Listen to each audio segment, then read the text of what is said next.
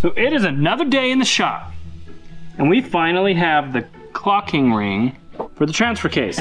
So we found a company in Canada. They're out on British Columbia on an island, and they made a super nice steel clocking ring that's gonna turn this exactly where we need it. We're gonna get some gasket maker down on this, get our new gasket. I feel like this is an arts and crafts project. Welcome to Arts and Crafts with Hillbilly. So we'll get this one glued down, and then we'll show you guys the clocking ring. It's all made out of steel. It's machined really nice. Comes with new studs, some countersink bolts. Better than what we could have done. Yeah. Oh, give us some credit. We don't have the right equipment. I was gonna say, if we had the right equipment, we could to do that stuff. Let's bring that clocking ring over. We'll show you the new ring. So this is how precise this ring is machined. Watch. Literally so precise. That's where it's got to go. We're using a good gasket that Hillbilly has. Then we're going to use a Fel-Pro one. This other one's just a little bit thicker, so we're going to put that actually on the transfer case side. This one, wherever we put the studs, will go out here. And we're going to use the greatest stuff ever invented, red Loctite, on all of the bolts. Is there other colors of Loctite? Yeah, blue and green. What's the difference? Yeah, we just want this to never ever come out. Red, you have to have, pretty much have to have heat to get it out. Yep. The other ones you don't. Yep, so when Hillbilly needs to pull this, Hillbilly can heat it up. he can use this torch. So the rumor is you hate Fords. How did they find out? How did they find out he wasn't such a wise man? So here's the thing about Fords. It's mainly just fun to bicker with Hillbilly about Ford versus Chevy. I currently own a Ford F550. I had a 17 Ford F350 Platinum. I have a Loved that truck. 92 F350. And I absolutely have fallen in love with that thing. That's the wrecker, okay? So I am not a Ford hater. It just gets you to comment. My apologies. In the end, we all hate electric vehicles. Yeah, that's true. That's not true. Well, that's not true, because we would... Do you want to know why we would buy a Tesla for our child? And here's why. For your child, but not for yourself. No, but listen. You can put parental controls on a Tesla. Like You can probably drive it from speed your limit phone. controls. You can put speed controls. You can do a geo fence. Like GPS. And you probably could stuff. drive it from your phone. Yeah. Well, and so for a 16-year-old kid that doesn't listen, that doesn't sound all terrible. That likes to speed. Is also very smart with electronics, so he'd find a way to disable all that. Yeah, you're probably right. That's why you get him a little Geo Metro or a Ford. Hillbilly likes his Geo Metros. So I'll get these cranked down real quick, and then you can see we have 4 holes. So I'm gonna figure out which hole my studs need to go into so that this will clock correctly. And yes, we've gotten beaten up about the lower cross member and oh, it's so low, it's all this, it's all that. Guess what? Ground clearance. You only clear as much as your front axle will clear.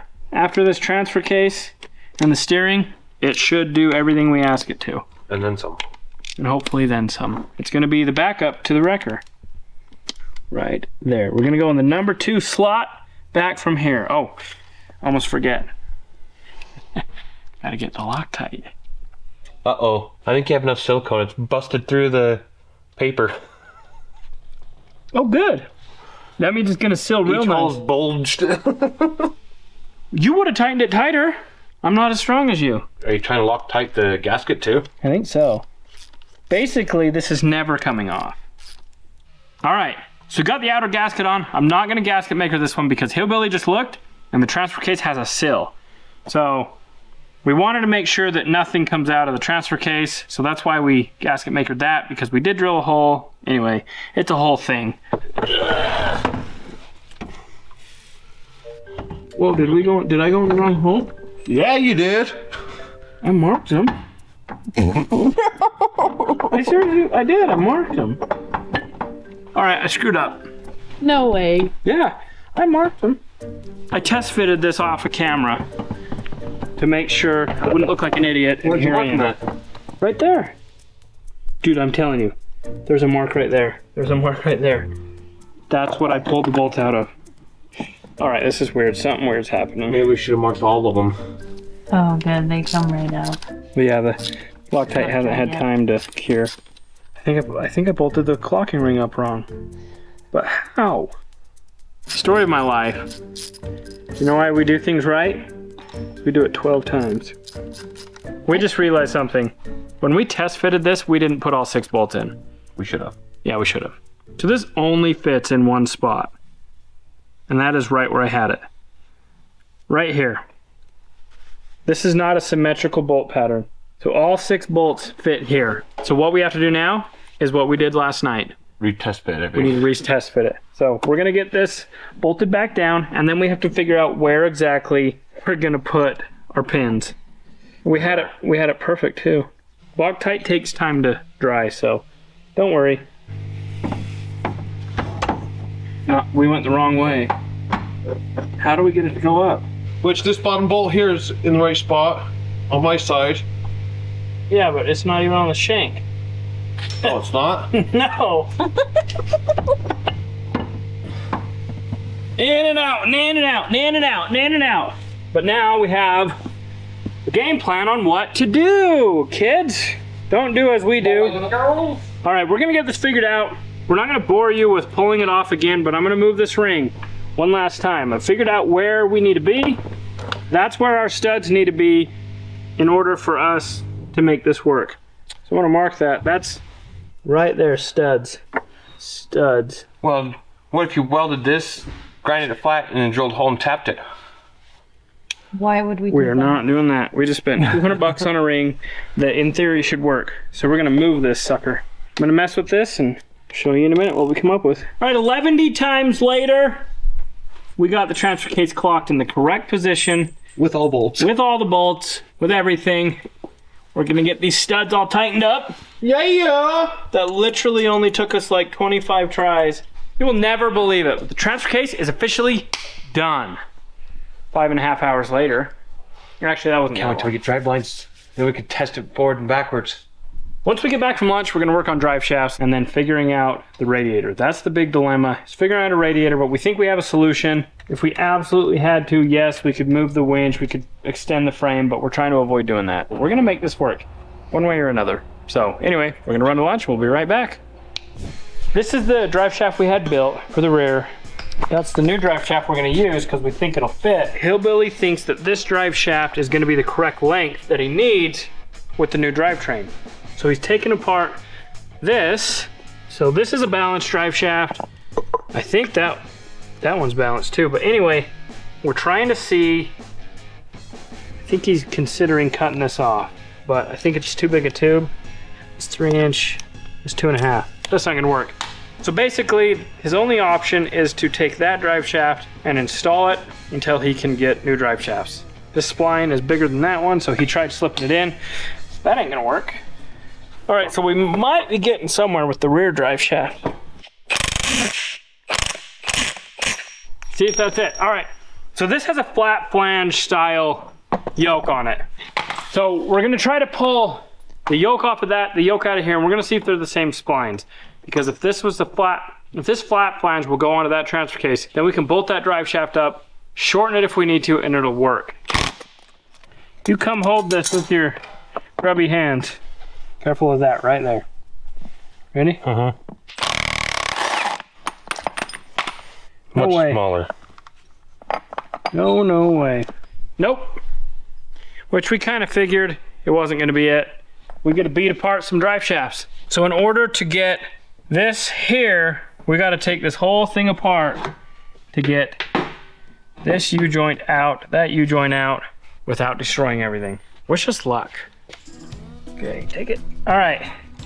So we are getting this U-joint dug out. We already disassembled the other one. This is a dang good U-joint too. It only has, what, 1 run on it? 2 runs on it? Yeah. So I already took the donor drive shaft apart, and we took this piece out. So this is what we are changing. From this to this. So, should work. Keep our fingers crossed. Yep. So we just took some roller bearings out, and we put new bearings in here, because there were a couple broken ones. So now this should go down inside of there just fine. So we've destroyed this. It's officially useless. Yeah, because we don't know. We're not drive shaft experts, but you know what? For the dumpster fire, it's just fine. Is that the Rockstar's new name? Yeah. Dumpster fire. Negative. So we're gonna try to get us a conversion joint that'll go from this to whatever. What year was this Bronco? 86. So we're gonna look up the U-joint for an 86 Bronco, and we're gonna figure out what this U-joint is, and we're gonna try to get a hybrid. All right, so I just did some Googling, and I figured out that I needed a 1310 by 1330 conversion U-joint. So what that means is it's different. I went and got it, and what do you know? Fits like an oversized glove. This U-joint's just a little bit different than my old one, so I gotta make it work. I wanna try to get this together, and then we're cleaning the shop up, so that'll be it for the day. We've got Gloss University here tomorrow, where we're gonna have some awesome fans here hanging out with us and learning some cool stuff. Got the shop all pulled apart. That's what's up. Look at that. Boom! Installed. I don't know how expertly, but that is installed. It's not ruined. I'm gonna hurry and throw a little bit of grease on it. Then this will be able to be bolted up in there and see how much length we need to take off of this. That's plenty of grease. It's brand new, so it doesn't need a whole ton. But I wanted to grease it before we install it because you can't blow the caps out. It's being held in with these keepers. 1310 by 1330 conversion joint installed. We used the original out of the full-size Bronco. I think it's a cardine joint. It's not a constant velocity. I know there's an actual real name for it. Got the yoke all installed. Now I'm gonna grab the drive shaft.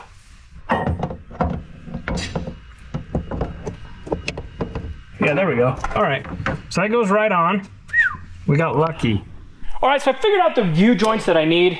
In this front drive shaft, I need a 1330. It's the same, it's just a 1330 U-joint, but on the front, I need a 1330 by 1350 conversion U-joint. The spline is a 1330, and the front axle yoke is a 1350. What that is it's the same width as a 1330, but it has a bigger cap, so it's got 1350 caps on it. There's a 1330 cap, and that's 1350 on bottom.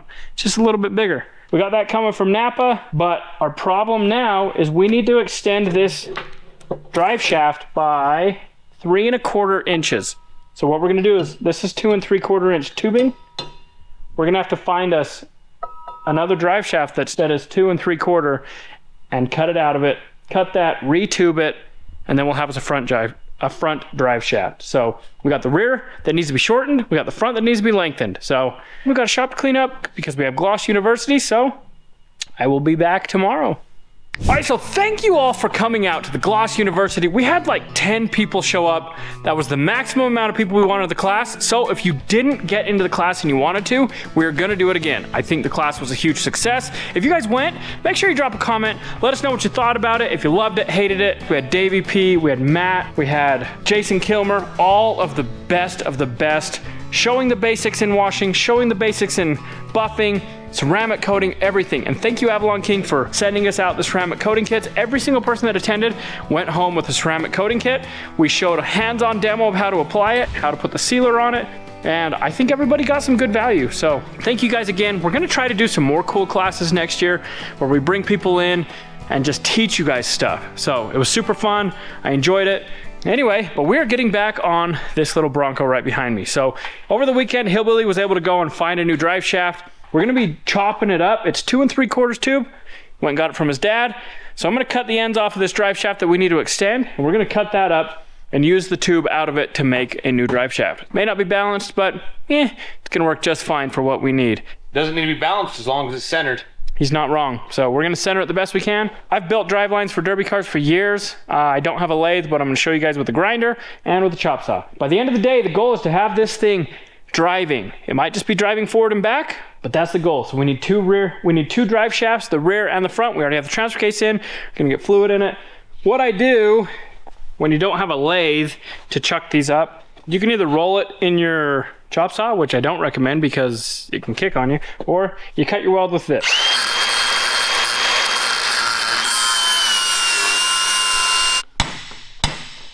So I just want to tap it. I'm starting to break the weld, so I'm going to keep just working it. Is this the correct way? It's the correct way for the Bronx Star. I got an advice. What's your vice? Why don't we just take the grinder Cut a slit right there to spread it open. Oh, we could, but it's coming. Here we go. So, as you can see, I mean, I cut down it a little bit, but now we have a good solid cap to work with. And what we'll do is that's got weld, so we're gonna grind that weld back so we have a good about a 1/4 inch gap so we can penetrate the weld down in, weld to this, weld to the tube. But see, that is just a tight fitting sucker. Okay, so we'll get the other side cut off and then we'll work on the tube. So we've got the caps out of the drive shaft. We've got this and this. But we need to figure out the U-joints that we're gonna put in. So Hillbilly just fit the one side of the U-joint. It'll go into the front axle, so we know that that's correct. That's this wider side, but we got the wrong conversion joint because this is too narrow. It's not quite long enough. So we've got to figure out exactly what we need. We'll take this one back to Napa. And then we got another U-joint that is correct. Somebody's installed this and it's missing a roller bearing. So this is going back to Napa and we're gonna get the correct one. But that is wide enough. It's the right caps. Okay, so I have to take the shifter out, and right here on the bottom bend, I have to heat it up and bend it a little bit sharper because I have my lower gears, but it won't go into the higher, my upper set of gears because it's hitting the dash. I'm taping everything up out of the way because I have to get a torch to bend it, because if you cold bend it, you're taking a really high chance of cracking this, and I don't want to crack it. All right, so this is the tube that we cut out. I'm gonna go with, it's just where the welds are cut, it's just shy of 23.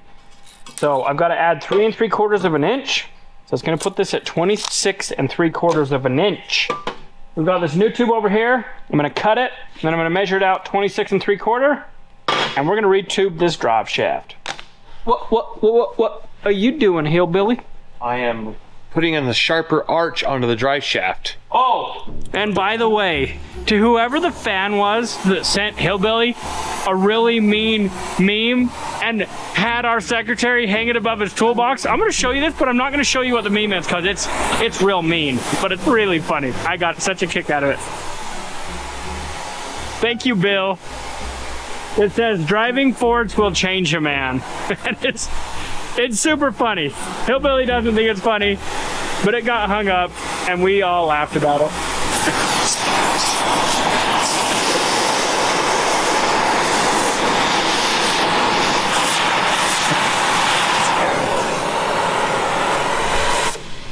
Look at it. A bee? Yeah. Let it walk on your tongue. Why would I do that? That is not a bee. Let it walk on your tongue. That's a wasp. What are you trying to do? Let it survive? I don't know why it's being all docile and...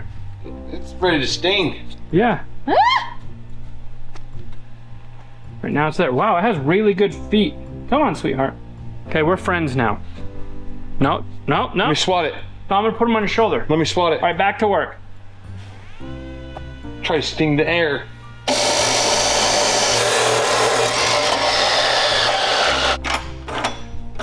Oh yeah, I like that.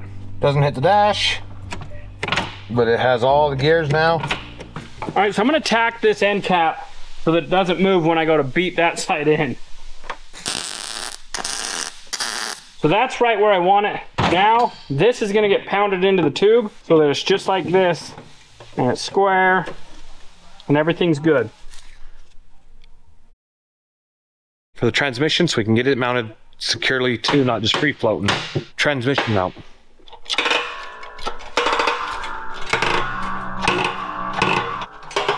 Go. One more. One more. Right there. That ain't coming out. Probably don't even have to weld it. That's how tight that is. Well, we might have to adjust it. So we'll probably have to bang it a little to get it out. Slightly off. It's front, so it's the front drive shaft. I don't think it being off a little bit's gonna. Now we'll fix it. Just grab a pipe wrench. We've got it pressed in.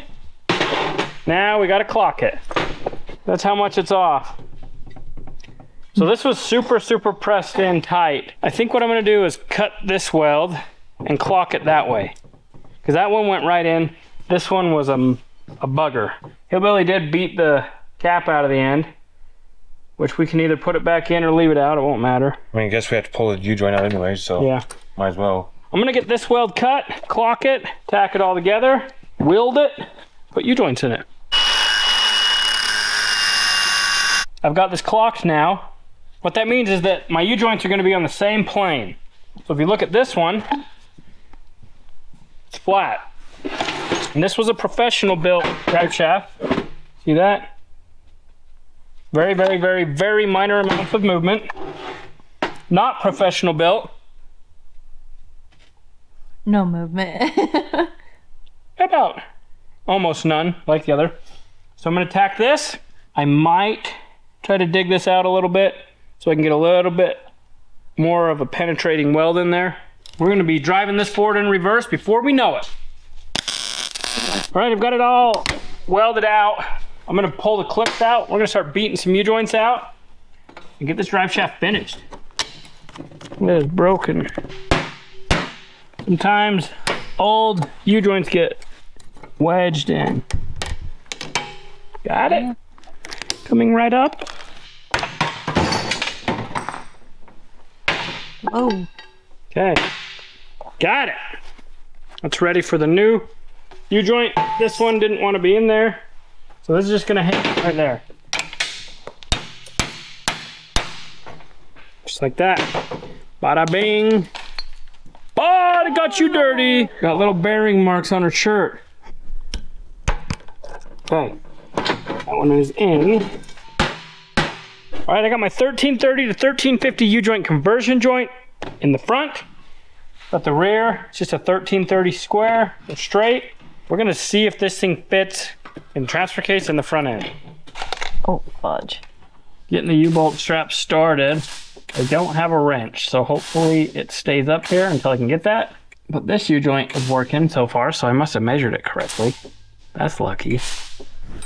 It's perfect. Pretty perfect. All right, the front drive shaft is in and done. So I'm gonna pull the rear one out. Well, I'm gonna get a measurement, pull the rear one out, and then we're gonna chop that one down, make it fit. Hillbilly's working on his computer system. We just ordered a new water pump. So Hillbilly did some independent research and found that a 92 to 94 Mustang water pump is shorter by like 3 inches. So we're just gonna pull this water pump off, see if we can get a radiator in, and then tomorrow, which will be in a different day, different video, we'll be able to put that on. Told me to hurry and get this water pump off.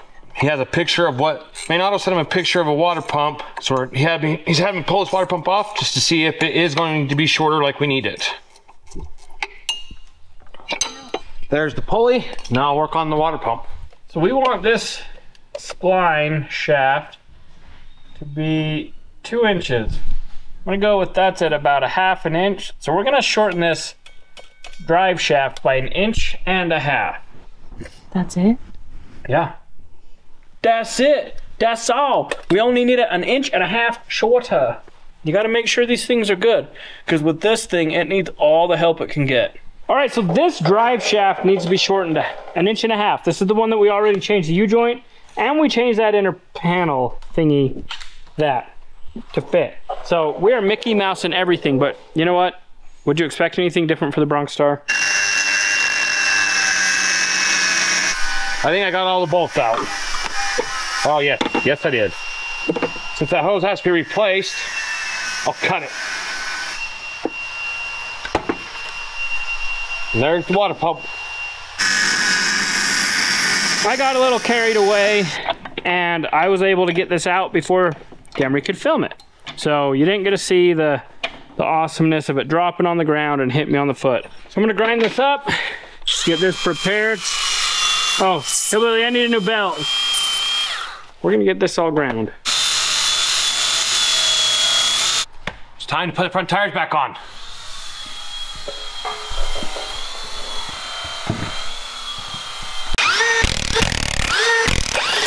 Tires are installed. Expertly installed. Now, in a perfect world, I'd be shipping these back to full torque, and I'd get them shortened, and I'd get them rebalanced. Hey, why don't we fill the driveline full of balancing beads to balance itself out? Oh yeah. We can always send these in and get them balanced. That's not a huge deal.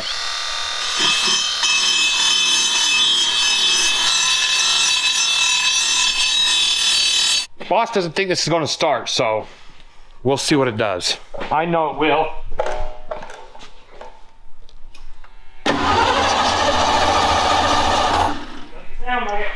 Wait. I know why. I done something you told me to do. What? You told me to remove everything off the front of the motor on the driver's side, and the coil was one of them. Oh, so now it's mine? Yep. So technically it didn't start. But here in about 2 seconds it will.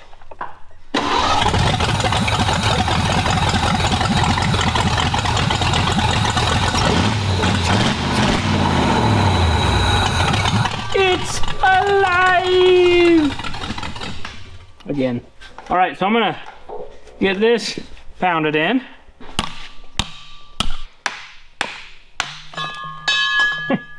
Now it moved. So we got it all welded. I'm just running a tap through these bolt holes because when I was putting a bolt in it, it got a little rough. So we don't want any mishaps when we put this drive shaft in. But we officially have the rear drive shaft shortened 1.5 inches. It's ready to go in. It's fully welded. It's clocked. It's all of the things that it needs to be, except for installed. Checking all the fluids and filling the fluids that need to be filled. I know the transmission's empty because I drained it. Couldn't remember if I drained the transfer case or not. So I was just checking them, topping them off. Yeah, when you run a tap through this and get all the grease out of it, that's wonderful. See it? I think we should tap every single hole always. That's what I've been thinking. Because this goes right in. Because that's its home. It goes in its home. Then like it did brand new. Yep. Filling up the transmission. Not enough for him to go underneath and fill the transmission fluid, which is gear oil. So I got a hose going up to the floorboard and filling it that way. Look at that. We got our length correct now on the drive shaft because we have shortened it. I'm trying to cut this outer pulley off because I don't need it. We just need the inner two. And this is going to make it to where our radiator doesn't fit in. So I've unbolted it and I'm working on cutting it.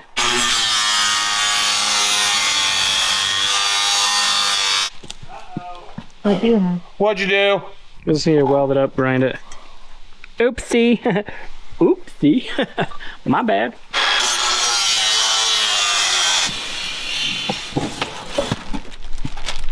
This is what I use on my LS.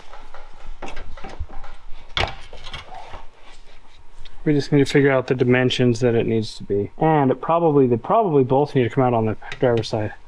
And then where's your water pump? So this isn't gonna work. Darn it!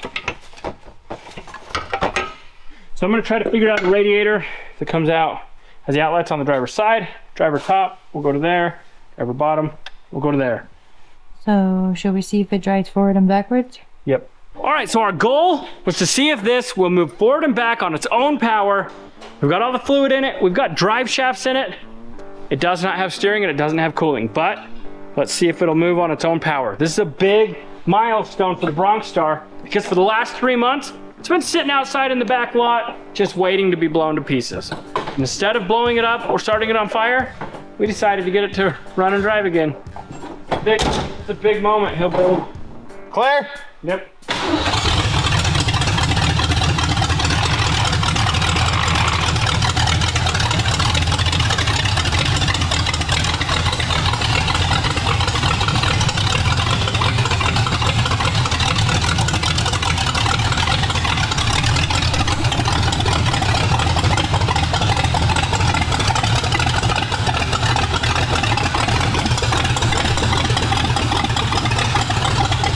I wouldn't say it was impressive or pretty or anything like that, but you know what? It did move on its own power. It runs really rich. My nose is burning. Oh, so you got to put bungs in it and O2 sensors? These things didn't have O2 sensors either. I guess it's just, she just gonna run rich. So anyway, we'll measure out the radiator, get that figured out. We're still waiting on some steering. Once that stuff gets here, we'll be able to put the steering back together. So if we can get some steering, some sort of cooling system, so he's got to fix his clutch. Anyway, we got a lot of stuff to do. All right, so we got quite a bit of stuff done. It at least drives forward and back. So as always, we appreciate you. If you enjoy this video, go check out this one.